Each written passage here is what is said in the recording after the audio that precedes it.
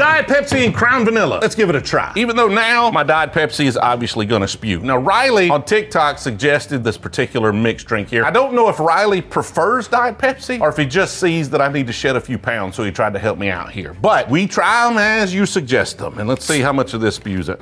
Look at no spew whatsoever. We're just gonna pour some Pepsi in here. We're gonna pour some Crown Vanilla in here, and we're supposed to do all measurements and all sorts of nonsense. Fine, we'll measure. And then I'm gonna do something very special for Riley. Really, this is for me. What I'm gonna do is I'm gonna stir a drink after I put soda in it. And I poured them in the wrong order just to make all the bartenders really, really mad. So let me know in the comments how bad that is for the drink. Thank you, bartenders, for helping our engagement. You triggered my trap card!